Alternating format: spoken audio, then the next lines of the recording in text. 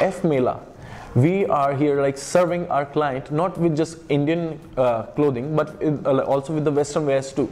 It's difficult for us, like startups like us, to get the funding so easily. But the platform like Tomorrow's India ignites the zeal and enthusiasm in startups like us. I can believe in it. There will be a lot of small enterprises, a lot of medium enterprises having that thought of doing it, But how do we do it? We are into art and lifestyle. We are into space which is, we estimate to be around $12 billion in India.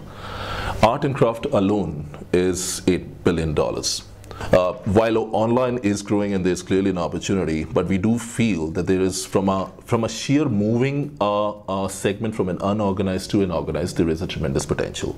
And that's what we are trying to tap here. This is going to probably be a platform where we'll call government agencies, we'll call investors, we'll call funders, we'll call large companies over there.